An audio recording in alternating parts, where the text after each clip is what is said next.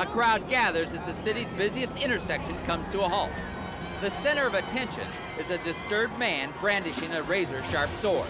His only demand: that police shoot him. We both understand that we have to stay here and look at The suspect's girlfriend tries to reason with him. When she's unsuccessful, authorities close in. We don't want to harm you, you just listen to me. We want you to put the sword down. With negotiations stalled, police try showering him with pepper spray.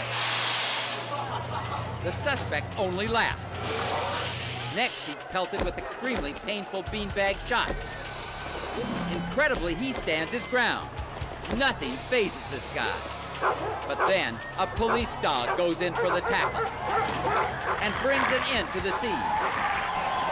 For several hours, one man kept the city at a standstill. In a matter of seconds, one dog brought it back to normal.